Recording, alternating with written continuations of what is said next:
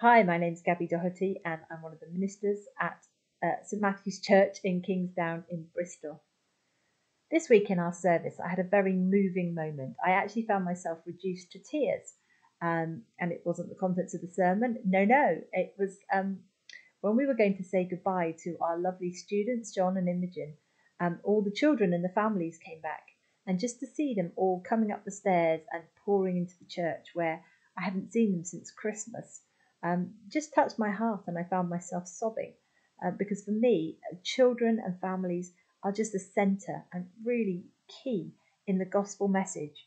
In Matthew 19, verse 14, Jesus says, "Let the little children come to me and do not hinder them, for the kingdom of heaven belongs to such as these." And what do you think? How do you feel about the kingdom of God at this time? Does the kingdom of God belong to you? I know that it belongs to the children and the families, but do we take it seriously? Is the kingdom of God something that we're looking for in our own lives? I really hope it is. Let's pray.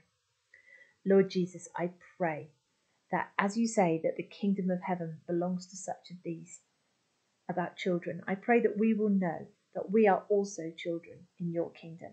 And I pray that we will be seeking first your kingdom in our lives today. In Jesus' name, amen. I hope you have a very good week.